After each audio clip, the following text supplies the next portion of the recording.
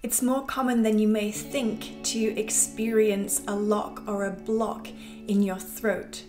From a yogic perspective, the throat is our center of expression, and anytime we're not able to communicate authentically, honestly, or express ourselves the way we truly wish to share ourselves with the world, this signals to the nervous system that it's not safe to be ourselves.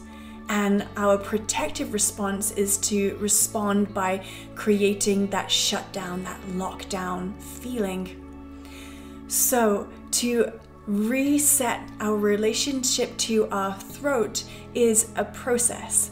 And I've created a guided meditation that you can download for free if you want to explore a deeper way to reset your relationship to your throat and your ability to authentically express.